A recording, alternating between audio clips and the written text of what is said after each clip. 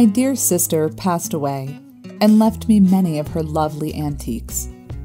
I knew she loved Oriental rugs, but in looking around, I couldn't find one I had seen in her library on a previous visit. Finally, I found that beautiful rug, but I was really puzzled as to where it was stored. She had folded it up and moved it to the corner of her garage. Nevertheless, I was thrilled to take possession of what I remembered was a valuable, beautiful rug. Mrs. Virginia from Arizona sent me this rug. Miss Virginia don't have no dog, no cats, none, but she inherited this rug. The rug is laid on the vacuum floor. Nobody touched the rug after me walking out from here. So, the vacuum is under the rug.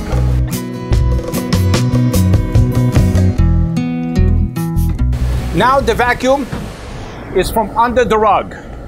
I'm taking the blended minerals from the Dead Sea and put it on the rug. So all of this can go through the rug and repeat itself for several times. This cleaning product, it's organic, eatable, they taste bitter like the Dead Sea. If one of you was in the Dead Sea, they know this product is very healthy. So here's the product. I can put it in my mouth. It's healthy and environment. Now, because the rug is made from vegetable dye, it's very important for me to keep the color vibrant and shine. So this product here is not a Home Depot. It's not. It's just a very, very, very strong vinegar. I'm putting on the rug. Bunch of it. This vinegar will hold the color so it's not going to run. And so now I'm going to flood the rug and vacuum from underneath. And everything what it comes from here will go through the tube and show me what's coming from this rug. What chemical COIT use to clean this rug. It's a soap, enzyme deodorized, basically PeePee vanilla still in the rug.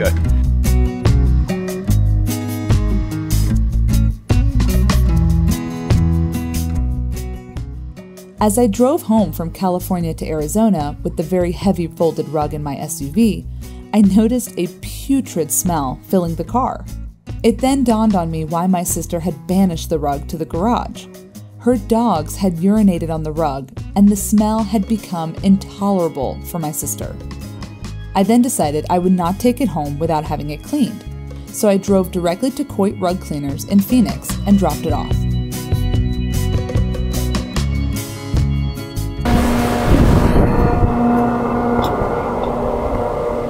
The water then is under the rug, will go through the system, will go through the filters, and go back again to here and show me what's coming from this rug. So when I will see here all the soap, the dog saliva, everything will go from here, go back to the rug, and when it becomes really dirty, I throw it away and I put a brand new product. This process repeats itself many times. When I finish the process completely, done, kaput, here will be clear, the same water coming in, the same water coming out. It was expensive to clean, but I thought I was going to have my sister's wonderful rug in my home soon. The smell was much better, and I put it out on the floor of my own library to enjoy and remember my dear sister. After a few months, my housekeeper mentioned she was vacuuming the rug and noticed it had an odor. I hadn't noticed anything in particular, and so just dismissed the idea. A few months passed, and I went traveling for 3 weeks on business. When I returned home and walked in my home, it hit me. A smell was definitely coming from my sister's rug. I now know that in living with the rug, I had become used to the smell.